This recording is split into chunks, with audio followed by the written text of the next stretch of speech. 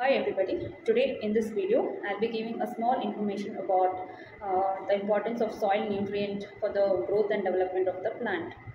As we all know, every living organisms require nutrients for their growth and development, and so do the plants, which require about 70 nutrients for their growth and development. Apart from oxygen, hydrogen and carbon, rest of the nutrients are taken from the soil, which is called as the soil nutrients. And these soil nutrients are categorized into macronutrients and micronutrients. So macronutrients are called as an essential nutrients which are required by the plant at different growth stages, without which the plant cannot survive.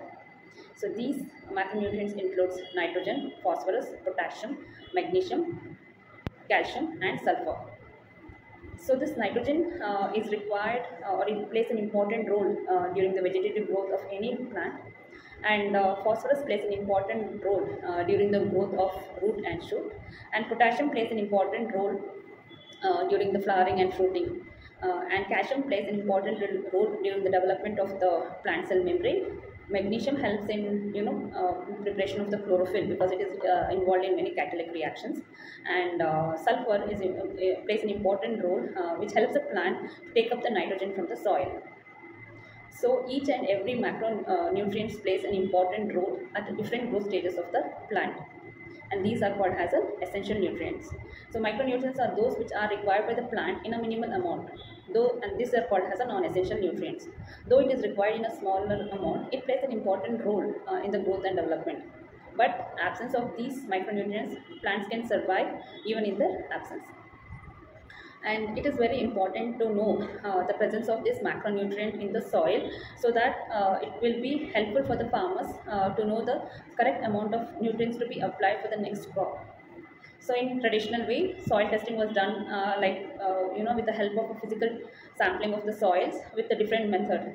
So during this course, some physical errors can happen which gives a false report. So through our technology, that is the Sat2Farm mobile app, we will help in providing the soil testing without any physical sampling or without any manual errors. Once the farm is geotagged using our Sat2Farm mobile app, you get the report instantly for the barren land. You get the soil report for macronutrients like nitrogen, phosphorus and potassium. So this helps the farmers to get the report instantly, and also helps the farmers to prevent the application of inappropriate nutrient application. By seeing the nutrients in the soil, the farmers can plan accordingly and plan for the further or future crops.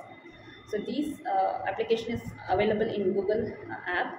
You can download this Sat2Farm mobile app and start using our technology for soil testing. Thank you.